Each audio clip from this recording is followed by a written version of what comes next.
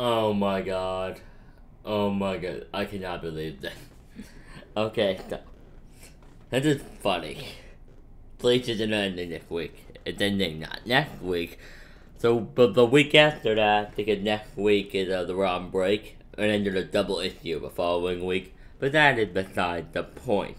The point here is that Jump is playing games with us at this point.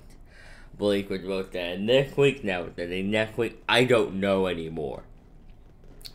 I'm still gonna react to this week's chapter, but in case you did not know, it would concern the Anime News Network. Link to the article in the description box down below. That Bleach is ending in 2 weeks. And we have to wait another 2 weeks for the ending of Bleach. You gotta put up with this crap for another 2 weeks. And that's the garbage Jump is doing, but whatever. Hope you guys enjoyed this annoying news. Did anybody else model their entire morning after the ending of Bleach? Their entire day? No? Me and I did. I had like a video playing with a couple other people. I'm gonna have to cancel on them and be like, well, we can't do it today, but the ending's not out. Screw you, Jump. Screw you.